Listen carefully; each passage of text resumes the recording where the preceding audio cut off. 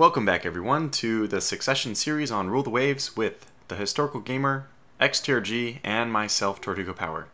So I'm doing this in an interesting new format. I am doing this while live streaming, so there are plenty of people in the chat riding along with us, but I'm still going to do this more or less in the same fashion as I do my other videos. I'll be pointing out interesting comments as we have them. But mostly we'll just still be pushing forward with the series just the same way we've been doing it.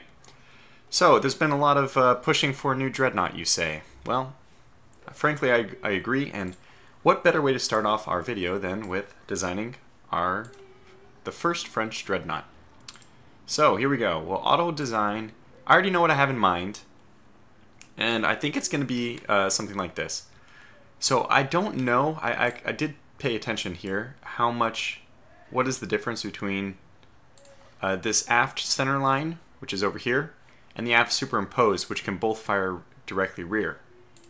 If I want to do an apple-to-apple comparison, I know we can't build more than 4 turrets, but still, this is the what it would look like. That's such a minor difference, right?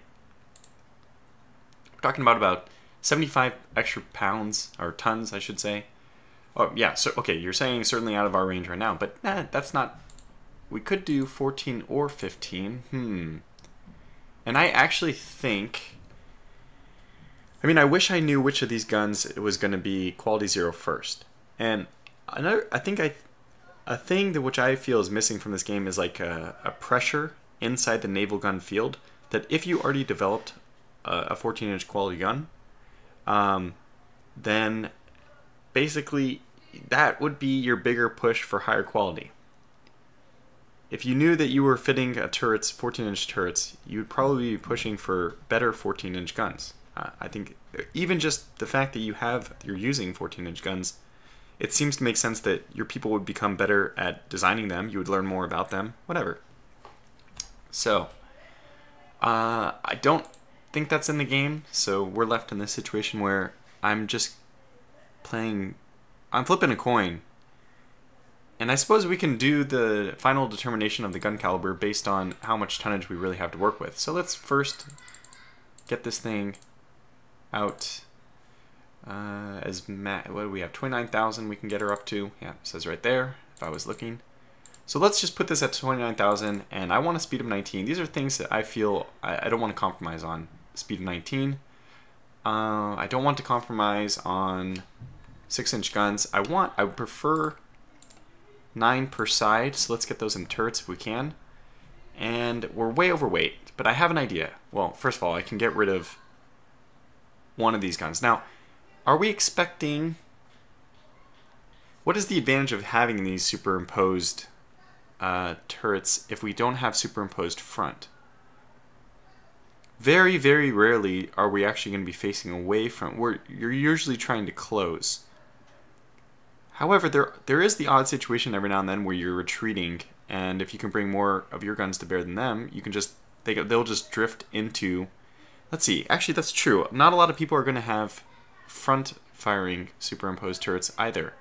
So if we were to just have this kind of funky line abreast formation and move away from the enemy fleet if they pursue, we could bring up more guns than they can. It's kind of a crazy strategy, and... I'm not trying to think about things in terms of the Succession series. I think each admiral should just play as if they're playing the entire length of their career, whatever that is. I shouldn't pretend to know that in 2.5 more years, I'll be giving up the ghost here. So this strategy that I'm thinking of will require, I mean, anybody in the future, like XTRG, Historical Gamer, will have to be using the same strategy with these ships. Because this is the ship I have in mind, at least. If I delete this, and I'm going to knock down the centerline turrets by 1 each, and then we can get 15-inch shells here. So we can see that this is all well within the structure. I still have the torpedo defense 2 and 19 speed. These are basically, don't even treat these as variables. Those are absolutes. I will not compromise on those 2 things. Torpedoes defense, we need the highest possible because, well, for anybody who's watched my series, we all know that torpedoes end up being the death of me more often than not. We can take secondary turrets. I'm not going to defend these turrets very much. We have 9 of them, you know, we lose 1, okay. We have lost, you know, like 11% of our firepower. That's not that bad. So to me, the extra space, the massive amount of weight saving that we get from that, like, let's just take a look here. We're at 2, 1900. We go back up to 5, 900. So we're saving 1,000 tons by just cutting down on the secondary turrets, which I feel is important. Now, because these middle turrets are not going to be firing at all the angles, that's actually worse than I thought. It's only 45. I thought it was 60 degrees. That's good to know. Remember, cross-deck fire. Did I show it on camera? Okay, so I am streaming, like I mentioned, so I'll ask the stream. Stream started, by the way. Let's see. It was about well, it started a while ago, but this video has only been going on for about 7 minutes. And I wonder if I showed cross-deck fire and the 45-degree angles and all that. I'm curious. Let me know, stream if you can. But in the meantime, I'll just keep pushing on with this. So with this extra weight, I guess one of the great things we could do is increase the number of turrets. And we might even try, where's the weight going in these? Oh, 8-inch turrets. Oh, no, we're not going to do that. That would be silly. So now we're getting 10 6-inch guns per side. And conning tower is obviously too low. We should get that up to 13 before we even get that up, possibly even higher. Belt extended way too high, so we can probably cut a little bit of savings there. I like my belt extended basically high enough to act as a light cruiser. So light cruiser armor, which is usually 2.5, well, heavy, a little bit heavier, let's say. But I don't think 4 is necessary. How much weight are we really talking about here? Well, about 200, a little bit over 200 tons. The difference between 3 and 4, if that's 200 tons, I don't think that will have a functional difference for us.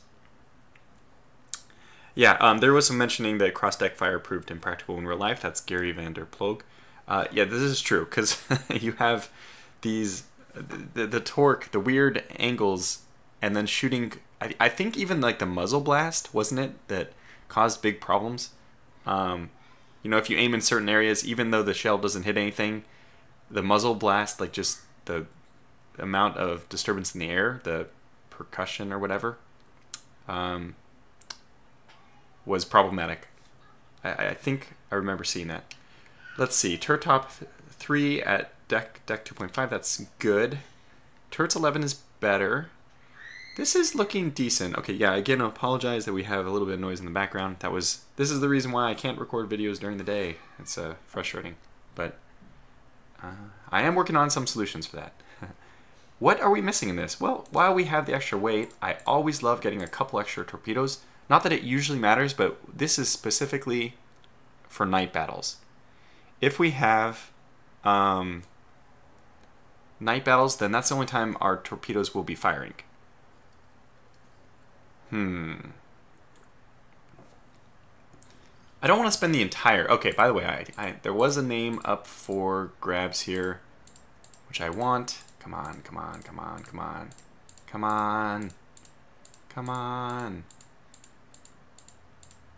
Devastation. There it is. The Devastation. That has got to be the name of this this class of ships, of course. Okay, very good. So let's see. What else do we want? I mean, we're dealing with 600 tons. I just don't know how to... Oh, well, okay. I do know how we're going to have to spend a little bit at that. If we're doing 15-inch guns, I'm sure that 110 rounds should be more than enough. Even though central firing means we will lack some of the... I mean, we're expecting a little bit longer engagements because ships aren't going to be able to sink each other quite as easily. Or we might just have to close range a little bit more, which means torpedo defense becomes more important again. I might just try to cut down on the cost of these ships in the end. I'm thinking that maybe if we can get just one more ship or something by cutting down, we can probably drop this, yeah, basically down to 28,000. Let's just take a look at how much we're saving. 3.2 based if we cut down the displacement versus, okay, that's a relatively minor change. Of course, it doesn't if we add extra armor and all that, that's where the cost is going to go up again. So 3.2, okay, we can get 9.5. I'm okay with that. Might as well get the conning tower up to 14, because I always like a good strong conning tower. Defend the bridge. Well, is that her? Is that her? Yeah, okay, so somebody was mentioning... Oh, I have to do retrofits to talk about the engines. Yeah. I don't know. We have a little bit of extra weight here, but just barely not enough to do anything substantial with it. I guess I could cut this down. Oops. I could also bring it up, but 13 inches, that's really not that much, if I'm being really honest. Oh man, we're going to have to cut it down to 12 in order to get this to work. Huh. Well, that's less good. Man.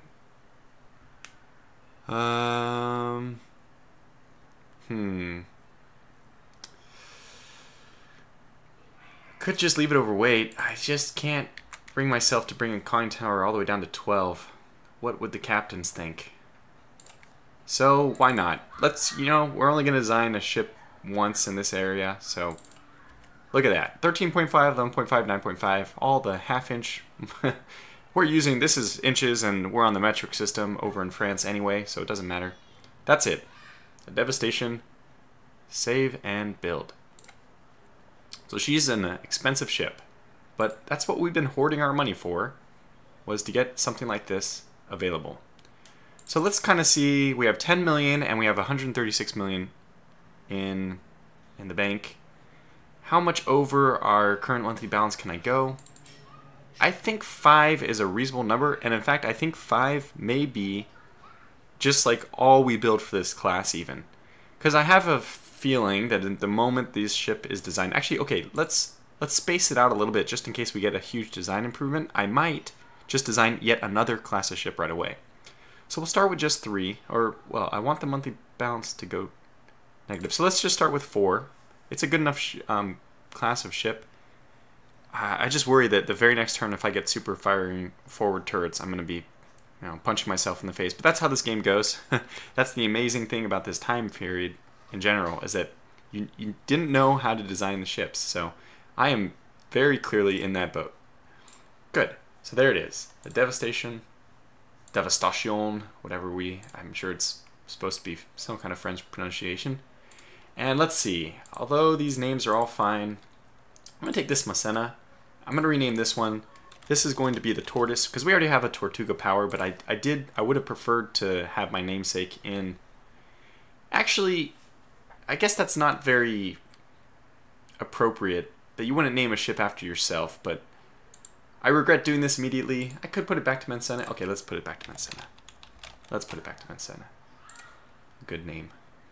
Good, but I'm extremely happy with this. The Devastation will be my flagship if we go into any battles. And that's to the point that if... Oh my gosh, I'm so sorry about this noise, but if we happen to have a battle with the Devastation where I am commanding... Now, it's going to take a while for those to get out, right? 30 months. In fact, I realized that in order to get them out... Oh, you know what we can do is maybe accelerate one of these guys? Let's get my flagship out ASAP. So that saves 3 months. You know, is that worth it? 500,000 a turn? Yeah. There was a comment asking if I could do an increase guns per turret, 2 guns per turret on the secondaries, but yeah, that does have a 40% penalty for us right now. So really not worth doing quite yet. Oh no, actually it's illegal. We can do it on battleships, but we can't even do it on Dreadnoughts. So if I wanted to potentially design a new one, if I show you real fast, we do this, it's going to say we have not developed secondary turrets for Dreadnoughts. So there's that. Okay, good. And I wanted to also point out something. Oops, I don't want to move this. The people were asking kind of about rebuilding the engines. Oh, we also do need to upgrade the historical gamers. Those have the old 12-inch guns. I'm just waiting for all those guys to be out, so we need 3 more months before we can do that. So that'll be very soon we'll be able to retrofit the historical gamers. But if I'm looking at that real fast, If you replace the machinery, it's prohibitively expensive. Very expensive. You can see the rebuild cost if we do absolutely nothing, essentially a fresh coat of paint, is 4 months at 400. Total 1635. Replacing the machinery jumps up by a factor of 10. Well, at least an order of magnitude. Maybe not a full 10, but huge increase. And look at that, 10 months to do it. Takes forever to get them back. So that's the reason why I don't like to replace machinery. The best time to do the replacing of machinery, well, first of all, I don't think it's worth to do it on Dreadnoughts, which is weird, but what is the difference in speed you're really going to get out of a Dreadnought by replacing machinery? Does it go from like 19 up to 20, maybe 19 up to 21, if you have like huge improvements? It's relatively minor. I think the best thing to replace machinery on is your battle cruisers, your light cruisers, and probably the armored cruisers will fade off because the battle cruisers become more important, so we may not be using those. Okay, very good. So let's move on to, I guess, progressing the next turn. I guess that's it. Oh, and with a little bit of extra money, let's continue to afford the future larger and larger dock sizes. Did I already do, maybe somebody from the stream, let me know. Did I already do, I don't think I showed this on camera, how things are going so far. It's been a while, at least, since my last video recording, and I don't remember. What we see in the scope of the world is, even with my 4 Dreadnoughts building, well, that's going to put us very comfortable with everyone else, but already, right now, the British have 5 Dreadnoughts out. 106,000, so we're looking at slightly under 25,000, so that's like 20, let's call it 22,000 per. That's a pretty large average size for a Dreadnought, having already finished this early. And in fact, this is because they have 33, their dock size must have been just constantly being boosted by the private industry. Because I think I don't remember what the historical gamer was doing with dock size, if he was constantly building it or not. I think maybe not constantly, but I know he did it at least once, right? Yet the British are way ahead of everyone. We're at 29, and they're at 33, so they have a huge advantage, although none of their ships actually show that advantage yet. Because if we look at their ships, yeah, they have 20,000 ton. They have 23,000 tons out. That's the nice double. I really like this configuration. We could have done that with the 2 rear superimposed, but well, I didn't. I don't like this one though, because look at this, 14 3-inch guns as their secondaries. Very strange that they go from 13 inches down to 3 inches. But I am quite confident, even though we have the same belt. If you're wondering like how the belt, how defenses work, I'm pretty sure just having a larger ship. So our 29,000 ton ships, those are just going to be harder to sink by merit of them being so big. So even though their belt armor is a little bit lower, they can definitely take a lot more. Okay, good. So let's move on to the next month, finally. A revolution in an African country has left some of our nationals stranded. What do we do? Let's see. The stream has confirmed that I did not talk about the almanac very much. Okay, let's see. We're gonna tension up is the name of the game, right? Ooh, I like it. I like it. We're getting very close to war in Northern Europe. Let's just make sure all our ducks are lined up, ready to go. Ah, yeah, we have to get this Guidon the heck out of here. You move, well, just move anywhere. Even to the Mediterranean just get out of Northern Europe for a turn. And let me think about where they're supposed to go. The other guys can stay in Northern Europe. Yeah, we're getting some people down to the Indian Ocean. Off camera, I did all the moving for foreign tonnage. I don't think that's terribly interesting, so. There's a comment that wing turrets are useless, or in this person's opinion. I don't think so. They're a way to avoid the max centerline turret penalty and still get off a pretty decent ship. Because if you have them in the front, I mean, if they're the forward location, which we just saw, I guess I have to go back to Almanac, British ship. So if they're in these areas, these are guns that are going to fire more anyway. So sometimes you're actually able to run, you're able to like completely deplete one of these in ammo, and you're able to spin around and use the other. But yeah, okay, so the ideal is get centerline, and that's why we did that. Because it does save. The other thing you could do, which I I think I showed this, but is you could just do cross-deck fire instead. So, but that would, I think that's cheaper, but the angles are worse. Because the angles for those wing turrets are better. They have only 30 degrees off the vertical. Okay, so let me just show it again. They only have 30 degrees off the vertical or horizontal in this picture where they can fire. And remember, our centerline turrets get 45. So they can actually start firing sooner than your other turrets. So, okay, moving on. One of our cruisers has run aground. Wow, tensions, we're going to be at war. We're going to be at war very quickly. One of our cruisers has run aground on the shore of a minor nation while performing an illicit intelligence operation. Oh, well, if they threaten to impound the ship, France will come down on them like a ton of bricks. We demand that they release the ship and send a strong squadron to underline the point. Now, this could be it. Ooh. There it is. Well, gentlemen, a state of war now exists between France and Germany. Which, we're just 5 years early, really. The guns of June, they would call this. And I have an unexpected battle I can't avoid, so we'll try to knock this one out real fast. And then I'll probably have to call this stream and this video to an early close, just because this is a, oh my gosh. Okay, that was convoys, but for a second, I had a feeling that that was like a massive fleet. Alright, guys, we want you to return. We need to clump up, form our death firing ball. So that is your orders. Max speed, of course. Activate all the things. Okay, and who's our main gun? This is a... Oh, man! Oh, man! It had to be the one I wanted the least. Where the hell are we? Oh, okay, well that makes sense. This is the Indian Ocean.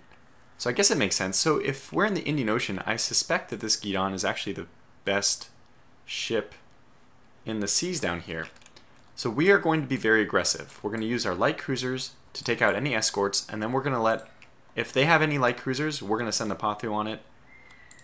Hopefully we'll get into a good firing position. The wind advantage will be theirs, unless we can swing all the way around, and that's going to take too long to do. But here we go. Okay, Sfax has detached to move independently against a close enemy. Very good. But don't worry too much about it, Sfax. Your close enemy that you're referring to is actually probably just a destroyer. Nonetheless, oh, these are the Sfax classes, though. So they're not the best of ships. In fact, I think these guys were destined for Southeast Asia, if I'm not mistaken, and they were caught in this battle. They're caught in the transition. So, But nonetheless, let's go.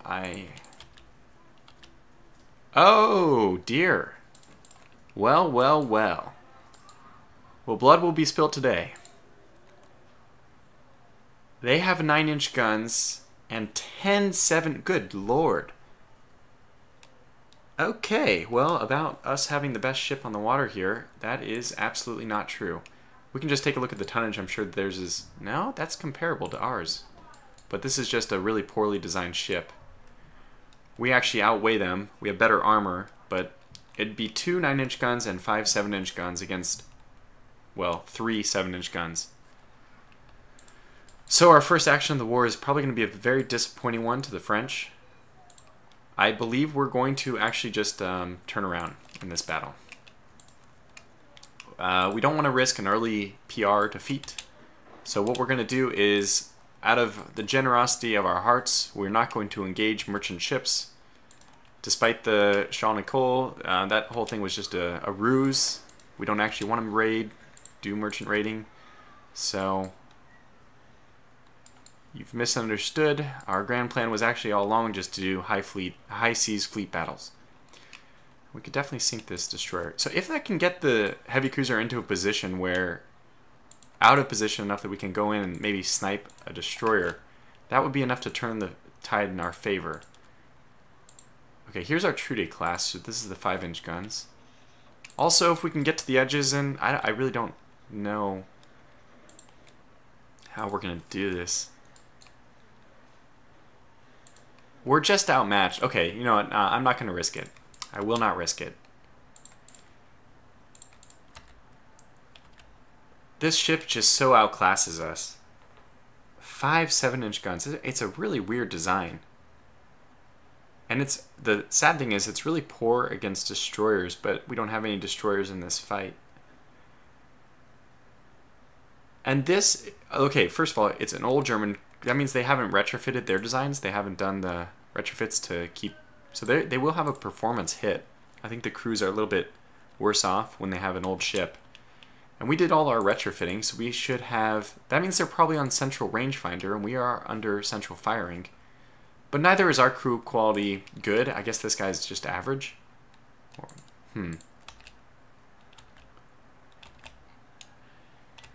Yeah, I'm not going to risk it. I think we're going to have much better engagements we can take. So in this one, we're just going to steam off.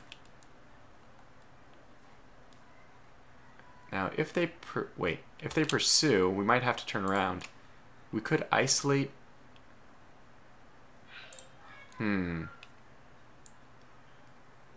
Because we could button hook right now and go right at him.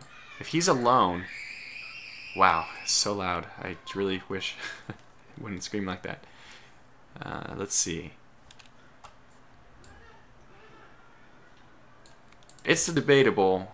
I'm actually running out of time for my stream anyway, which could influence my decision. That's probably a destroyer in pursuit. If they have even one other heavy cruiser or even one other light cruiser, it's not a good decision for us to button hook and dive back in on them. Yeah, okay, they're turning around. This will be... Actually, well, in a weird way, let's get these guys to go to AI control. Don't be independent. Why don't you core... No. Huh, interesting. Can I don't think I can make you core to the heavy cruiser, can I? Oh, this is the heavy cruiser. You are independent. Very good. You are screen line head. Let's turn you to support line head as well. AI control. Get these guys to AI control just so I don't have to worry about too many ships at the same time. And what we're going to do is kind of steam over here and see if we can pick off maybe an errant minesweeper or something like that. We know that the convoy's over there, but if they've left their port relatively undefended, then maybe we can get away with a quick pick off of some kind of ship. Just to give us, we're supposed to sink 2 transports. Aha! And look at this. Maybe. What are you? A transport. Alright, we'll take it. No. We don't need to pick up survivors. He's right next to port anyway. I don't think it's that poor of in the rules of engagement if we just let him. Their lifeboats will reach shore, really. They could probably swim for it. Okay, so we got one. This will be a defeat for us if we don't pick off another, so let's go back around for another pass. That was quite convenient. Maybe we can steal one more. That's not gonna be what we are looking for. Okay, apparently this convoy is headed for this port. We've now stumbled back into them. That's okay. We will quickly peel away again. He hasn't gotten the news yet that we actually already sank one. So, although he's pursuing aggressively, if they start landing shells, 2 9-inch guns. It's possible. There's another weird thing we could do is draw the heavy cruiser out to fire a whole lot, and eventually he'll run out of 9-inch shells. But no, that's probably all we're going to be able to do. All right.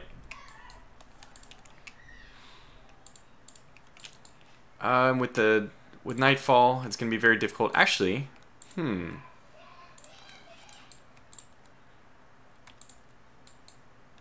let's see.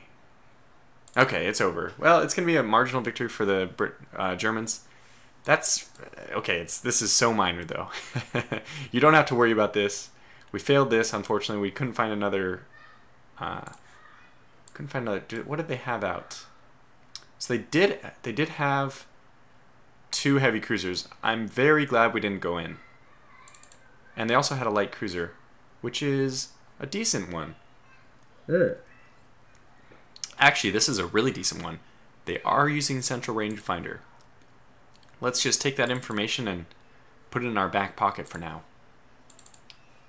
We are using central firing. I'm very glad we got all those updates in, and their destroyers, nothing we can't handle, I think. Same class? Yes. Okay. Well, very good. So it's not going to be a victory for us, obviously, but did they have... Yeah. Okay, we made a good decision. 2 heavy cruisers and 1 light cruiser. They would have picked us apart. Okay, well, that's that. Alright, well, this is actually going to call this episode to a quick close. I don't have enough time to do another episode right now. So, thanks for watching, and stay tuned for War with Germany, and we'll also be keeping an eye in the back of our... As a low priority, I'll be keeping an eye on the progress of our Dreadnought's construction. But anyways, thanks for watching, and I'll catch you in the next video.